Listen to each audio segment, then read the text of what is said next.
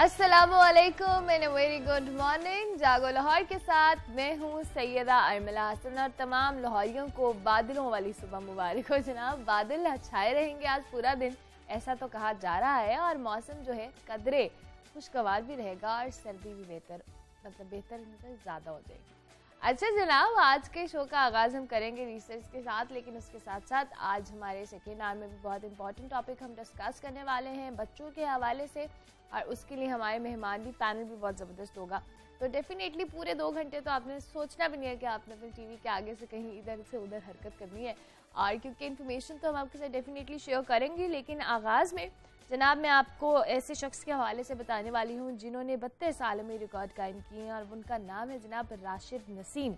और जिन लोग बहुत सारे लोग इनको जानते भी हैं, ये वर्ल्ड रिकॉर्ड कायम कर चुके हैं, इनको एक्शन में देखा है तो वो उनके मजबूत सर और ताकतवर हाथों को बखूबी उसका अंदाज़ा लगा सकते हैं। कराची से जनाब इनका ताल्लुक़ है और ये मार्शल आर्ट के स्टूडेंट हैं, लेकिन चूँकि अब ये आलमी रिकॉर्ड भी कायम कर चुके हैं। और सबसे एक के लिए इंटरेस्टिंग बात यह है कि जो ऐनक पहनते हैं, चश्मे का इस्तेमाल करते हैं, लेकिन इस चश्मे ने इनके 2 दर्जन से ज़ायद Guinness book of world record जो है, जो इसमें नाम उन्होंने दर्ज करवाया, वो इसमें बिल्कुल हाइल नहीं हुई जनाब।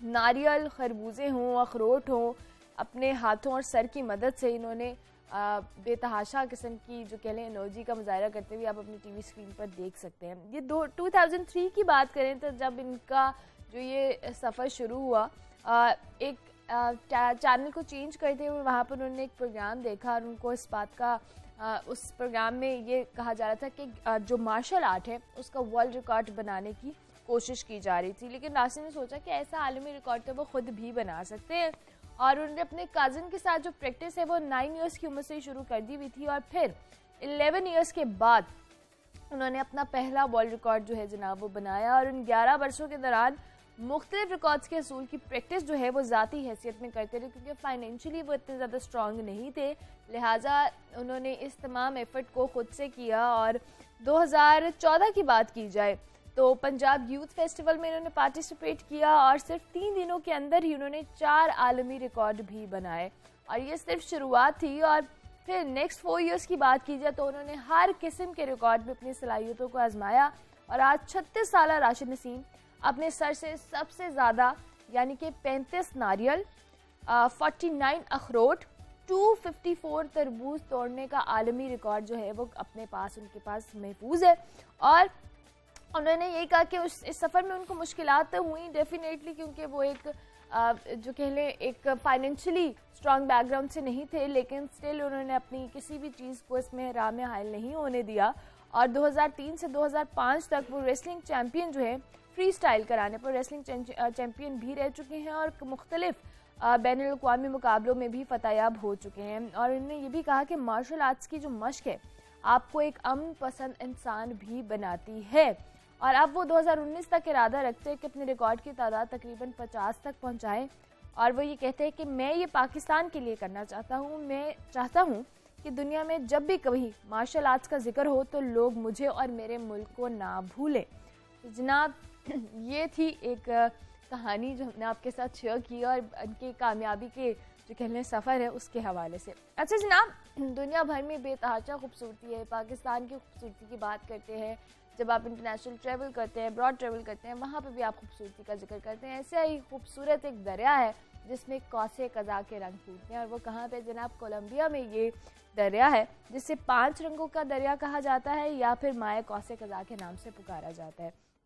ये जनाब खूबसूरत दरिया जो है कोलंबिया में नेशनल पार्क में मौजूद है, और ये जो इलाका है बेसिकली खाना जंगी की वजह से काफ़ी अरसे तक बंद रहा, और यहाँ पर लोगों की आने की हिम्मत नहीं होती थी, लेकिन बिलाखिर इसको पब्लिक के लिए खोल दिया गया है, और दुनिया के खूबसूरत तरीन दरियाओं में शुमार किया जाता है।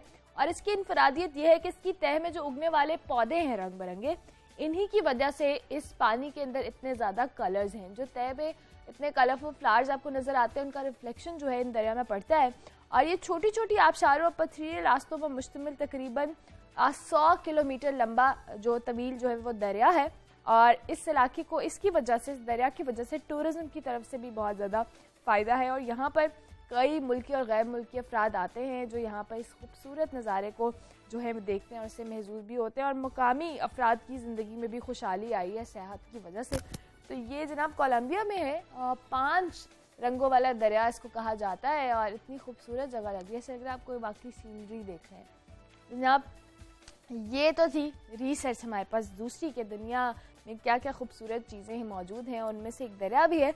अब मैं आपको एक ऐसे चाइनीज़ शख्स के हवाले से बताने वाली हूँ जो लोगों को ख़ुदकुशी करने से बचाता है। जनाब चिनसी इनका नाम है, जिसने चीन के पुल से ख़ुदकुशी करने वाले तकरीबन 300 अफराद से ज़्यादा की जो ज़िंदगी है वो बचाई है। 19 दिसंबर 2003 से जो चिनसी हैं अपने हर हफ्ते के इख्तिताम पर इस पुल के किनारे पर चले जाते हैं जो खुदकुशी के हवाले से बहुत ज़्यादा पॉपुलर है या बदनाम है। और ये कहा जाता है कि यहाँ पर ज़्यादातर वो लोग आते हैं जो ज़हनी तौर पर थोड़े मायूस होते हैं, अपनी ज़िंदगी से बहुत तंग होते हैं, तो वो यहाँ खुदकुशी करने के लिए रुक करते हैं। तो लिहाजा ये शख्स जो है हर हफ्ते के इख्तिताम पर यहाँ पर जाता है और मोटरसाइकिल पे गश्त करता है और उसको लगता है कि जहाँ पर कोई भी शख्स जो अपनी ज़िंदगी ख़त्म करना चाहता है, जिससे बात करने की कोशिश करता है, उसको अपनी उसकी मुश्किलात जानने की कोशिश करता है और उनमें भी इसकी हेल्प करता है और फिर उसका हल भी तलाश करता है। इसकी एग्जांपल इस तरह से जनाब बताई जा रही है कि एक ऐसे शख्स की इन्होंने मदद की जिसे अपनी बेटी के इलाज के लिए हर हफ्ते पैसे जमा करवाने होते थे और उसी वजह से ये खुदकुशी करने की कोशिश कर रहा था। तो इसने उसके लिए भी जो कह लें सोशल वर्क थोड़ा किया और जो कह लें उसकी हेल्प करने के लिए भी इसने कुछ उसके जो कह लें इक़दाम उठाए, तो जिसकी वजह से ये अपनी सरगर्मियों की वजह से चीन और बैरून मुल्क में भी तवज्जो का मरकज़ बने हुए हैं। और अगर खुदा न खास्ता कोई खुदकुशी करने जा रहा है तो ये वहाँ पर पहले से मौजूद होते हैं। उसको रेस्क्यू करने के लिए अब तक 300 अफराद की ज़िंदगियाँ बचा चुके हैं। वैसे आजकल के दौर में लोग यहाँ पे अपनी बातों से, बुलिंग से लोगों को खुदकुशी करने पर मजबूर कर रहे हैं। वहाँ पे ऐसे लोग भी हैं जो लोगों को खुदकुशी करने से बचा रहे हैं, तो ये बड़ी एक अच्छी बात है। और वैसे भी इट्स ह्यूमैनिटी, बेसिकली ये सारी इंसानियत की बात होती है। एनीवेज जनाब ये हमने आपके साथ रिसर्च शेयर कर ली, लेकिन अभी हम ब्रेक लेंगे। ब्रेक के बाद हाजिर होंगे और मज़ीद भी डिस्कशन करेंगे। आप देखते रहिए जागो लाहौर।